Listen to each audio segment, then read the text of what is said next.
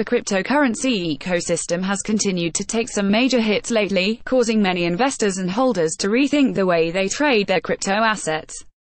Several high-profile cryptocurrency hacks have made the news in the past few years.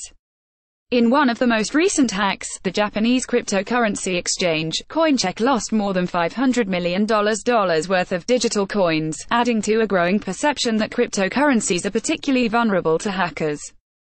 Yet, as the total market capitalization of cryptocurrencies continues to increase, now above $4 billion, the most recent Coincheck hack may finally be a wake-up call for crypto investors and holders.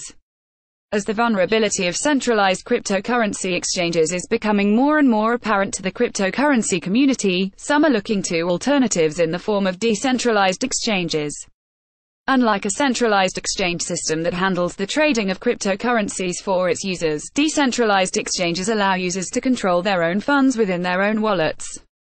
Decentralized exchanges do not rely on a third-party service to hold a user's funds, making them less vulnerable to large hacks. This also means that trades on a decentralized exchange happen directly between users in a peer-to-peer manner. These features make decentralized exchanges less vulnerable and much more transparent than centralized exchanges. Decentralized exchanges such as Airswap, BISQ, EtherDelta and HODL, the newest player to enter the scene, have sparked the interest for crypto enthusiasts looking to control their own assets with little hand-holding involved. Users on these decentralized exchanges keep their own private keys and transact directly with each other, demonstrating a truly decentralized form of trading crypto assets. We believe that there will be a huge liquidity migration from centralized exchanges to decentralized exchanges when it comes to token-to-token trading, Airswap strategist Sam Taber told Bitcoin Magazine. Airswap's mission is to let people trade crypto assets without a middleman involved, and blockchain technology allows for just this. He pointed out that Airswap doesn't hold any user assets.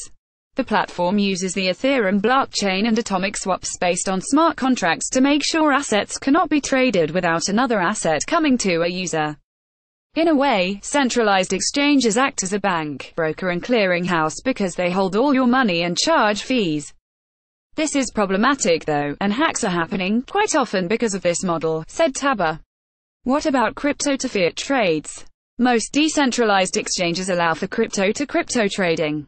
While this model is common, BISQ is one of the few decentralized exchanges that lets users buy and sell bitcoins in exchange for national fiat currencies as well as alternative cryptocurrencies. Crypto-to-fiat exchange transactions are inherently difficult to decentralize, because fiat itself is under the centralized control of banks and governments, BISQ co-founder Chris Beams told Bitcoin Magazine. This means that any system designed to automate the process of trading crypto for fiat must get permission from these gatekeepers, and all too often they choose to close their gates to Bitcoin and cryptocurrency-related transactions, just as we saw last month with Visa shutting down all Bitcoin-based debit cards on its network. BISQ, however, solves this problem by coordinating out-of-band, manual fiat payments. It's important to note that BISQ does not directly integrate with banks or other national currency payment systems in any way. Rather, BISQ's trading protocol orchestrates the process of buyer and seller working together to settle fiat payments outside of the BISQ application, for example, via normal person-to-person SEPA payments in Europe or via a person-to-person payment system like Zelle in the US. BISQ is also impressive in that their peer-to-peer network ensures a high level of user security. Centralized exchanges require users to deposit cryptocurrency and fiat funds, putting them in the control or custody of the centralized exchange.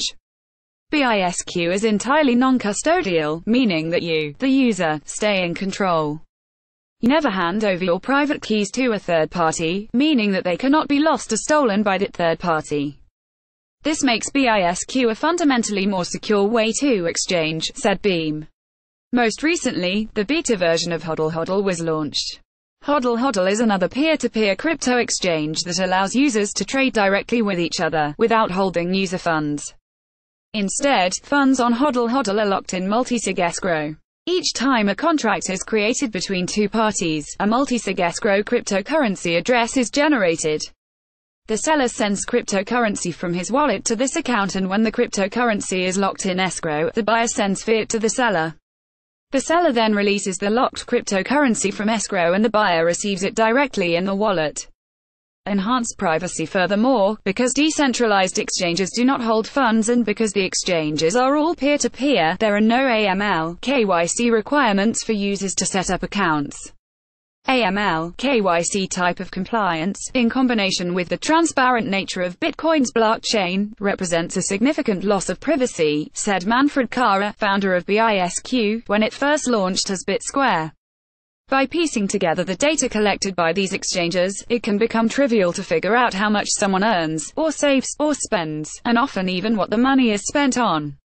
That's not just inconvenient, it really makes Bitcoin unsuitable for all sorts of transactions, including perfectly legal ones.